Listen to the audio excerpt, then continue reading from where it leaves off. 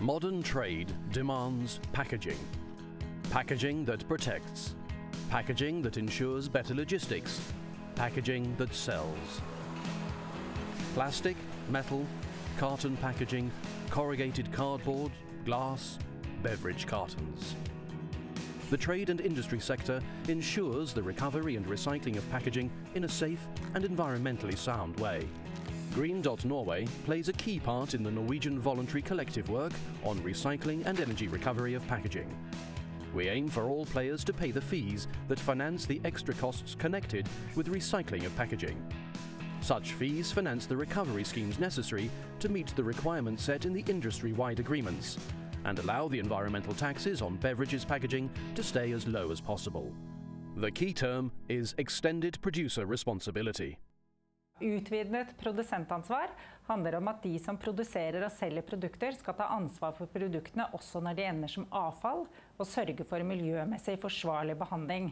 Og det innebærer også at produsentene skal ta hensyn til avfallskostnaden når de produserer produktene, sånn at man skal lage produkter som forårsaker minst mulig skade når det ender opp som avfall.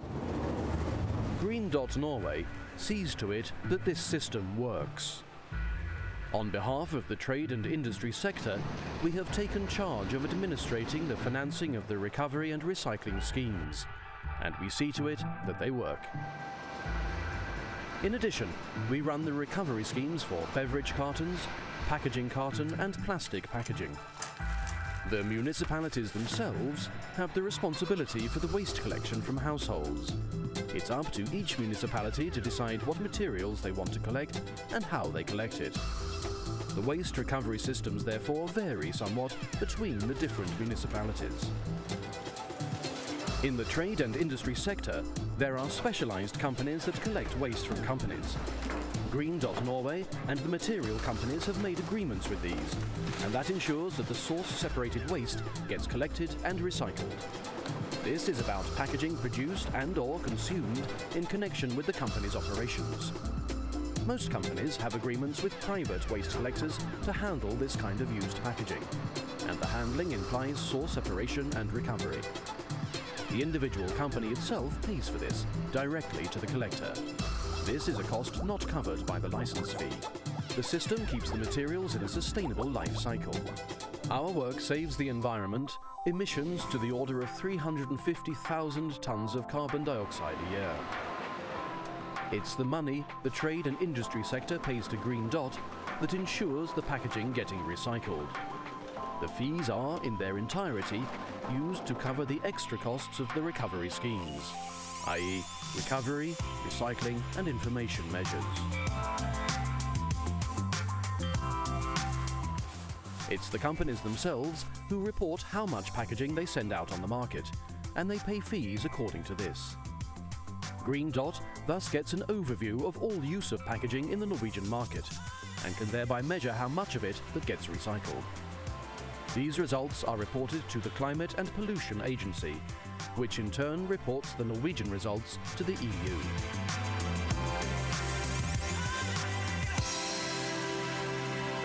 The system is divided into different material types. Green Dot Norway works to ensure the financing of recovery schemes for plastic packaging, glass and metal packaging, corrugated cardboard, carton packaging and beverage cartons.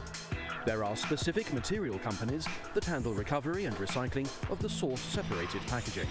These are Norsk Glassgjenvinning AS, Norsk Metallgjenvinning AS, Norsk Recy AS, Plastretur AS, Norsk Returkartong AS. Green Dot manages the operations of the Plastic Recovery Company and the Beverage Cartons and Carton Packaging Recovery Company. The other companies run their own operations. Green Dot has classified the companies into different categories to make reporting on the consumption of packaging easier. The commodity manufacturer uses packaging to store, transport and present his products. This type of company is also called packer and filler. The commodity importer has to pay for the imported packaging, both for what wraps the commodity and the packaging used for transport. For practical reasons, the manufacturer and the importer of the packaging itself pay fees for some types of packaging. They then only pay for the packaging which ends up in the Norwegian market. the packaging importer has to pay for all packaging products he brings into the country. It's important to show that the materials are actually recycled and become new raw materials, ending up as new products.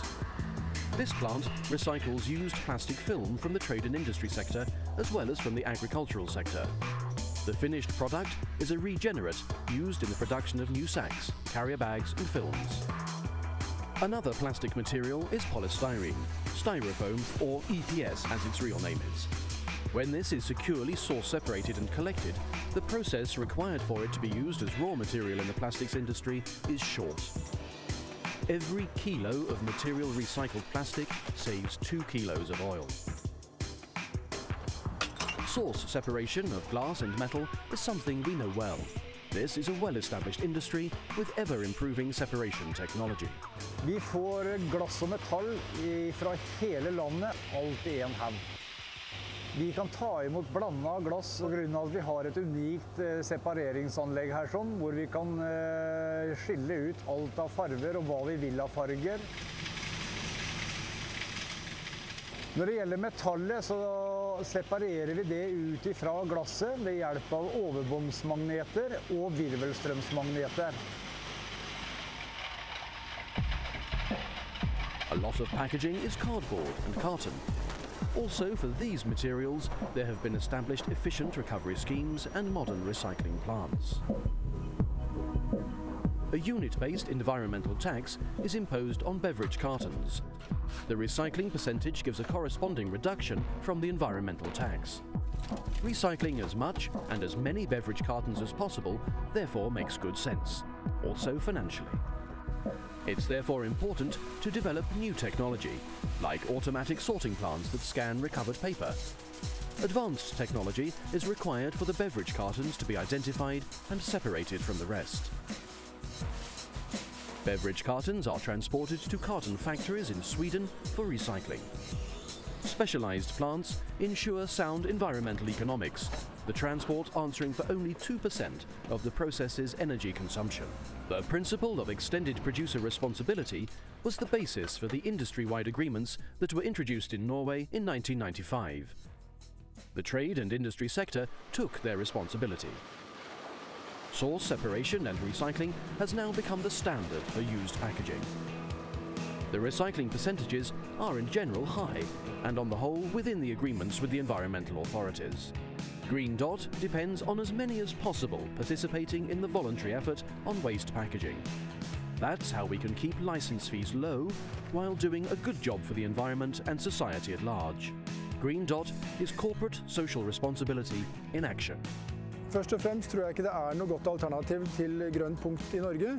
Hvis man skulle tenkt seg et alternativ, så ville miljøet ha tapt, og det ville ha vært innført avgifter og skatter på emballasje og produkter I en helt annen kategori enn det vi har I dag.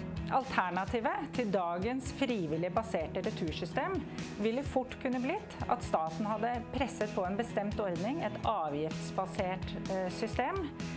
Det ville hatt en god del ulemper. Jeg tror næringslivet selv tjent med at de tar ansvar for å gjenvinne avfallet sitt gjennom disse frivillige ordningene som fungerer veldig bra I dag.